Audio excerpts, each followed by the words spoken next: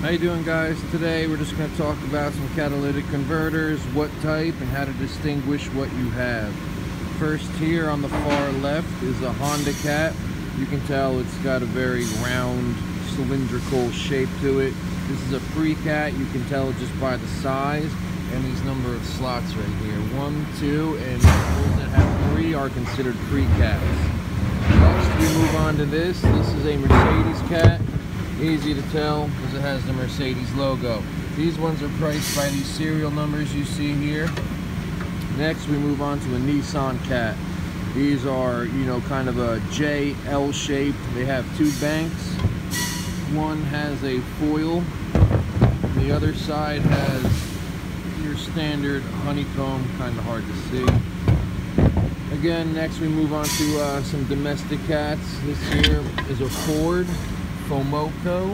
Motor Company. Again, these serial numbers will dictate the price. And then we move on here to these old style bead cats. If you pick it up and you shake it, you can hear the beads moving around. And these are generally come off of old GMs. Thanks for watching.